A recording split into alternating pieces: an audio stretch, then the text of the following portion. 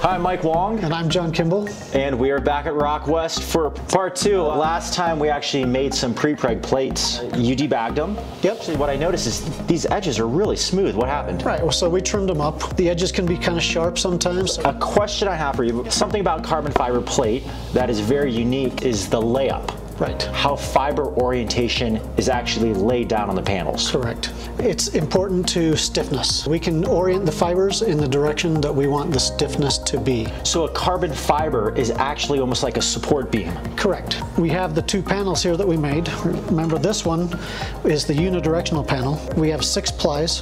4 of the plies went in the 0 direction, and only 2 plies went in the 90 direction. We can just do a simple little bend test. This will demonstrate how stiff it is in the 0 direction versus the 90 direction. Layman's terms, basically the majority of our support structures of the fibers are running this direction. Correct. So we'll just clamp it down to the table here on the edge.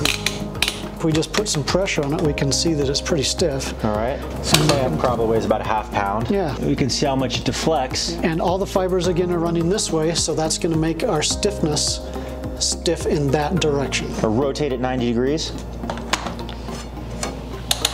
Now this one, the direction is going this way, so we should see quite a bit of stiffness change. Oh wow.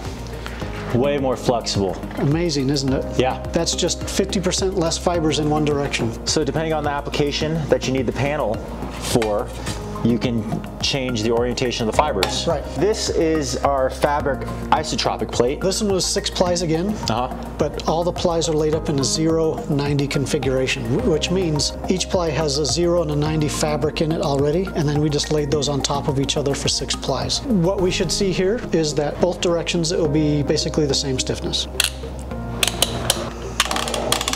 So you can see that's pretty stiff. So now we'll move it 90 degrees. And we see about the same result. All right. In the 0 and the 90, it's the same deflection. Hey, thanks for explaining that, John. Yeah.